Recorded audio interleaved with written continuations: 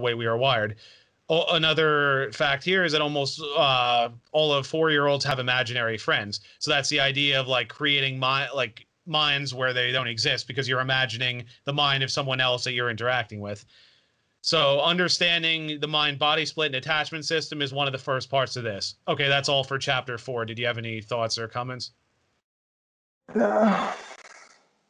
Same with imaginary friends. Like for me, I draw a lot. Maybe I might put it up on the screen right now. With my, like, I created this entire universe of characters and people, and it took me some time to realize that this was things based off of my life and my world that were helping me make sense out of my existence, and it wasn't really just, and because it was initially based off of Final Fantasy, the game series, and then the other things, and it was primarily because I was having this relationship that was falling apart, so I created this world where me and my current ex, me and the person I was dating at that time, we had a relationship that had struggles, but I was able to fix it within the parameters of those known knowns that I had in that thing, and because there was too many unknowns in actual reality.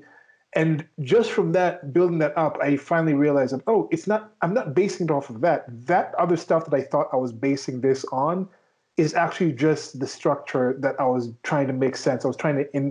It was actually based on my life and my thing. And I started realizing these characters are not necessarily based off of these characters from the video game. Instead, these are amalgams or people put together of the people that I knew in my life. And to make sense of who these different people were, I was like, okay, they're like that person in this thing. So essentially, I was creating this entire existence, entire universe, and I still use that. And to me, that ability to do that is similar to that imaginary friends thing. I remember when we were kids, me and my brother, once we left France and we got to Kenya, we used to play in these tents, these forts, this is like blanket forts, and we'd have imaginary characters that we shared. Like I would have like 3 or 4 characters that I'd play. He would play 3 or 4 characters. We'd interact together and things like that. And that's something most people did as kids, but then they become adults and they stop. I kind of never really stopped. And most people switch that over to their gods and things like that. And they seem to feel there's some separation between that and the imaginary friends and gods. When I say that to a child, the imaginary friend is not true, doesn't exist, but it's still an important being to them. It still helps them make sense of the world. Yeah. But they're not real.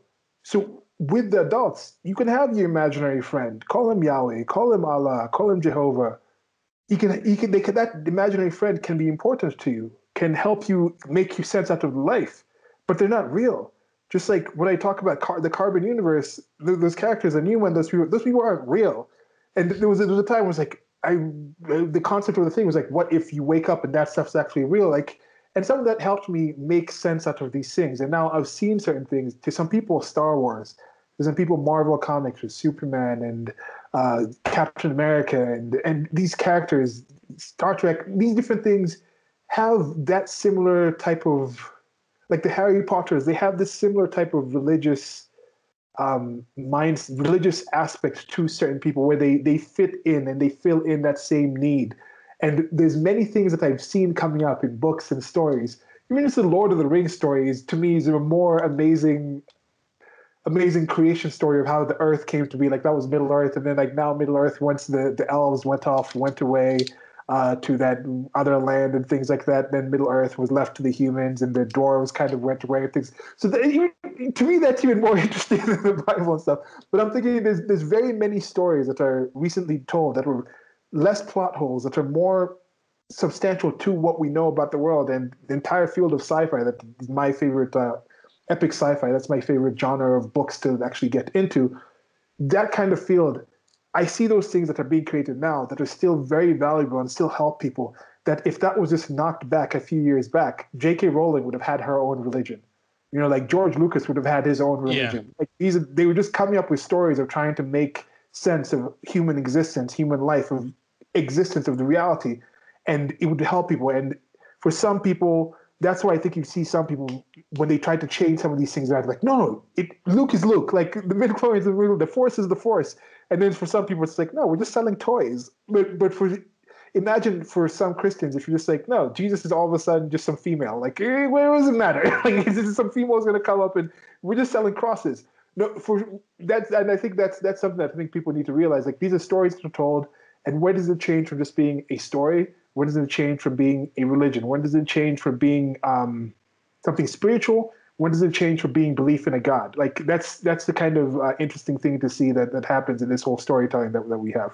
Well, it's Yeah. interesting, too, because Jordan Peterson has mentioned that this is why superhero movies are popular, because the decline in religion, but people feel that need to look up to those magical, powerful figures. And, he's drawing from Jungian myth interpretation. I think Jung's myth interpretation was a bit more interesting, though, because Peterson mostly ties it into Christianity, whereas I feel like Jung was a bit more broad. Like, he talked about why do certain religious themes occur throughout the world and all these cultures that never interacted? Like, why do these people have a fertility god? Why do these people have like a thunder god? Why do these people have a god of war? Like, all these people who've never interacted, there's certain archetypes that kept reoccurring. We'll get into that a little bit in one of the next sections, but I thought that's interesting. Like, the idea that all these people never interacted, yet there's certain themes showing up in their pantheons. And I know when the Romans conquered other people, they didn't mind those other people following their own religions, except the Jews. That's a whole conversation. But because they saw it as, well, okay, the Celts have a war god, the Germanic tribes have a war god, the other tribes have a god king that looks like Zeus. So it's like in their head, they see it as, oh, they're just worshiping our gods, but they're seeing it through the lens of their culture. I thought that was kind of interesting. Yeah, and even before that, it was more like we worship our God because our God is the strongest. And then once a different tribe came by, or different peoples came by and defeated your religion, then you're like, oh, I guess this God is stronger than our God, so we're not going to worship our God anymore, and we're going to move on to this.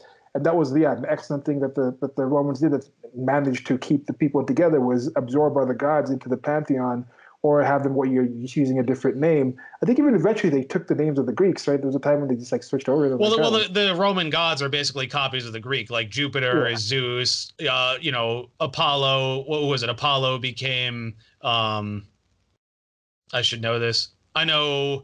Well, like Poseidon and Neptune are the same. Apollo is Mercury, right? I think so. Yeah. It's like DC Comics and Marvel Comics, where there's like Superman and there's like the Sentinel. There's like Batman. There's like Iron Man. There's kind of the things where they kind of, in some cases, it's just like a direct bore where like you just change the color of this character. Like, what are you doing, people? But yeah, that's one of the things that does happen. Mars and Ares were the same. Aphrodite is Venus. Let's see here. Apollo was Apollon in Greek. Hermes was Mercury. That's right. Yeah, Hermes and Mercury. Artemis is Diana. Athena is Minerva. Yeah, I mean it's the same. It's the exact same gods. They're just going by different names.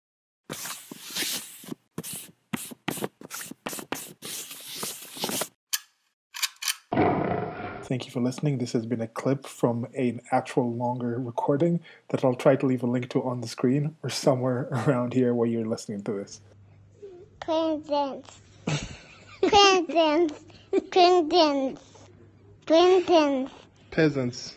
Okay. Okay.